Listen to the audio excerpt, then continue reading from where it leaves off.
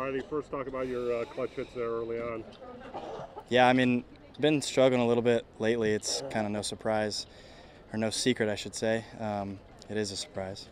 But just trying to see the ball deep, like stay inside of it. Luckily, I got a couple fastballs out over the middle that I put good swings on. They've been starting me out breaking ball, first pitch a lot all weekend, and so that second at bat, I was kind of expecting that breaking ball, and I got it up just enough to get it over that second baseman. And then behind the plate, what did you see from Moo today?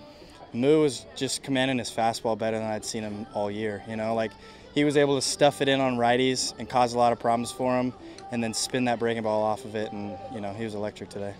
And then talk about those two shots from Targac and what you guys were thinking seeing those. Yeah, it was pretty nice. I had a pretty good view of it from first base. I got to just casually watch it, you know, go about 450 plus, so that was a good time.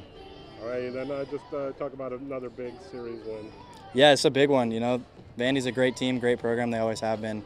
So for us to come in here and take 2 or 3 from them in their place is big.